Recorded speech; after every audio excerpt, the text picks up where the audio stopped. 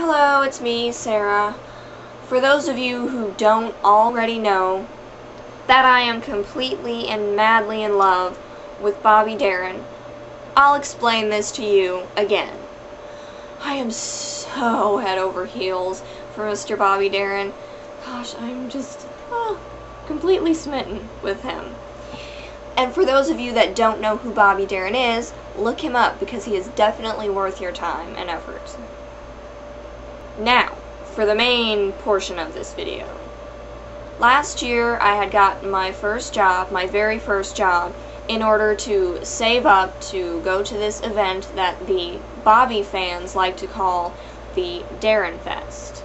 And my Uncle Scott, my magical, super awesome Uncle Scott, had decided and really agreed that he would take me to Las Vegas where the event was being held.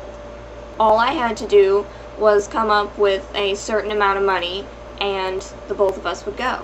Now there were several complications, and these are things that I could rant about in perhaps another video, but for some interesting reasons I discovered soon after saving half of the money that I needed to attend the event that I couldn't go.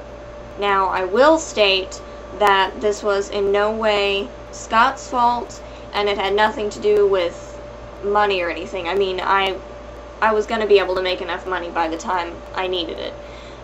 It pretty much just had to do with some group issues and some other things, but we'll just leave all that out because it was about a year ago and that doesn't matter.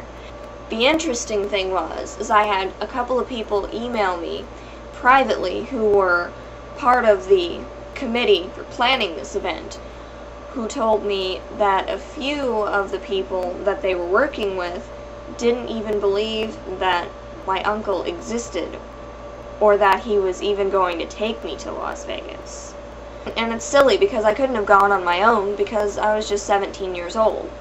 However, the majority of the people on the Bobby group did believe that my uncle existed, and I thought that perhaps some of them might like to meet him, maybe even before the Darinfest.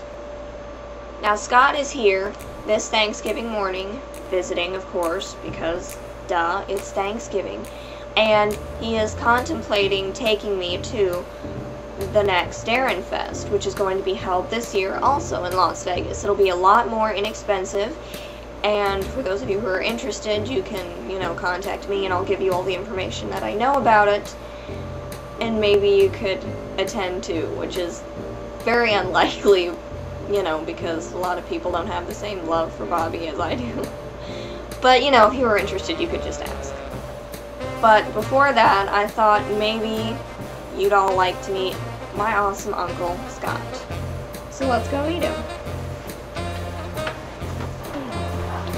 Okay, so here's my Uncle Scott. He actually exists. So there he is. Now Scott, have you thought any more about the Darinfest? Yeah, I think the one that's going to coming up in Las Vegas, yeah, we're considering that. And how likely do you think it is for that whole thing to work? I think it's pretty likely. I think it's, if I can get the time off from work, I think it's pretty likely. Okay, and do you think you would enjoy this sort of thing? I would love, I'm a big star junkie, so yes, big old singer junkie, so I think I would have a great time. And how do you feel about Bobby Darin? I've never been a huge, I've never been a huge fan of Bobby Darin's in general, per se. I was a huge fan of Doris Day's and Andy Williams, and I've always known who Bobby Darin was. I've always liked his music, so, and then since Sarah has been interested in Bobby Darin, I've been paying more attention, and I like him. He's talented. So you'd probably learn a lot more about I'd learn a lot more about Bobby Darin from this Bobby Darinfest, yeah. Alright, well, there you go. See? Uncle Scott. And I will see you in Las Vegas if I can get the time off work. Yeah, hopefully. Okay. Okay. Bye. Bye.